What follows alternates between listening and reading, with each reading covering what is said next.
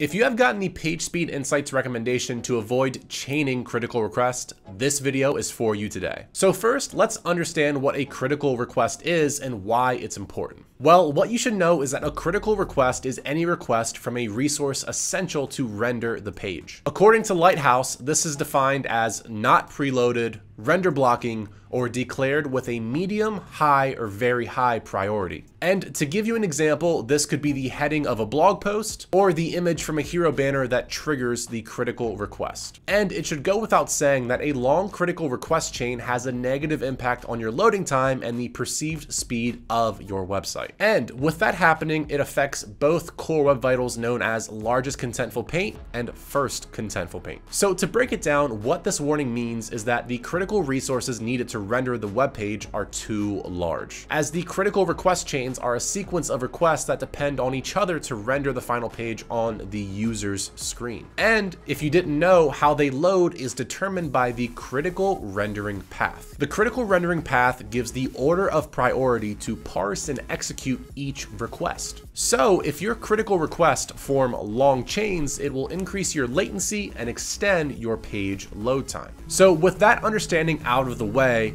we still need to understand one final factor called maximum critical path latency. The maximum critical path latency is the total sum of the time spent downloading all the resources in the longest critical request chain. The example on screen right now shows GTmetric's longest critical request chain and associated latency at 2.9 seconds. And to optimize this path and deliver the fastest possible time to render, we need to minimize three variables: the number of critical resources, the critical path length, and the number of critical bytes. So now, with all this knowledge, let's get into the four main strategies that will help avoid chaining critical requests on WordPress. Number one is to eliminate render blocking resources. A render blocking resource triggers pieces of code that prevent a web page from loading quickly. Now, when it comes to eliminate render blocking resources, there are two efficient methods. The first method is to remove unused CSS, and the second is to delay or defer JavaScript. Now, for removing unused CSS, this will get rid of unused code and remove bloating. To manually do this, you can use a tool like Purify CSS, or for the easiest method, our plugin WP Rocket will do it for you in just one click. Now, with delay or deferring your JavaScript, this is another technique to eliminate render blocking resources, including unused JavaScript. And you can apply either two scripts to the JavaScript, defer or async. Defer tells the browser not to wait for the script,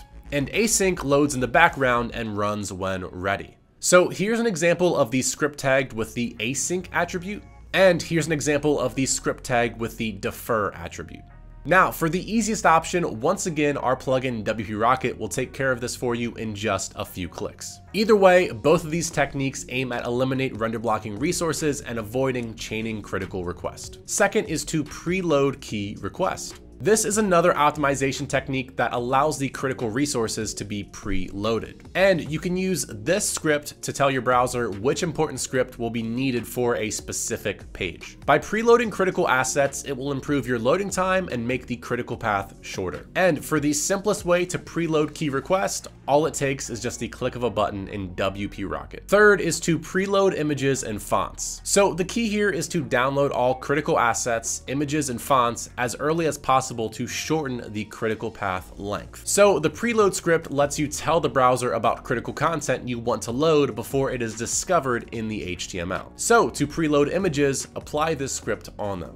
And this is how your HTML looks like with a preloaded responsive image. Now, if you haven't guessed, the easiest way to handle this is with our plugin WP Rocket, where all it takes is just a few clicks. Fourth is CSS and JS Minification. Minifying the code describes the process of removing unnecessary characters in the source code, such as white spaces, line breaks, comments, and etc. By trimming the code, it allows your critical requests to be shorter, resulting in a little speed boost for your website. So if all of the advanced optimization techniques mentioned in this video seem a little bit overwhelming and you're not very comfortable with coding and editing your WordPress files, we recommend that if you want to save the time and get these same performance results, don't forget that our plugin WP Rocket can help you out in just a few minutes. And if you're looking to improve any other PageSpeed insights, check out our fully dedicated playlist right here. Goodbye and have a good day.